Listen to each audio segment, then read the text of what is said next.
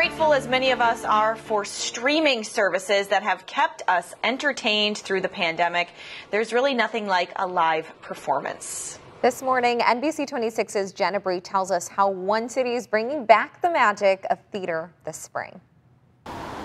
This marquee has been dark for the past year, but the capital's Civic Centre will be shedding light on a century worth of history over the next 100 days.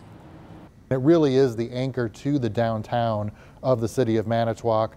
June 16th, 2021 marks 100 years since the Capitol Theater's founding. Executive Director PJ Albert says there's never been a better time to appreciate the arts. Every venue, every artist across the country has just been, essentially waiting to be able to be out and doing what they love. The Civic Centre will be posting photos and stories on Facebook daily until the big day. The theater is also now offering backstage tours. Groups of up to 10 people can get an exclusive look inside the theater for free to be reminded of just how special live theater really is. I know many people were very thrilled when Hamilton was recorded on Disney+, but that's not the same experience you receive from being live in the venue, watching it up close and personal. Albert says the theater is hoping to fully reopen come September.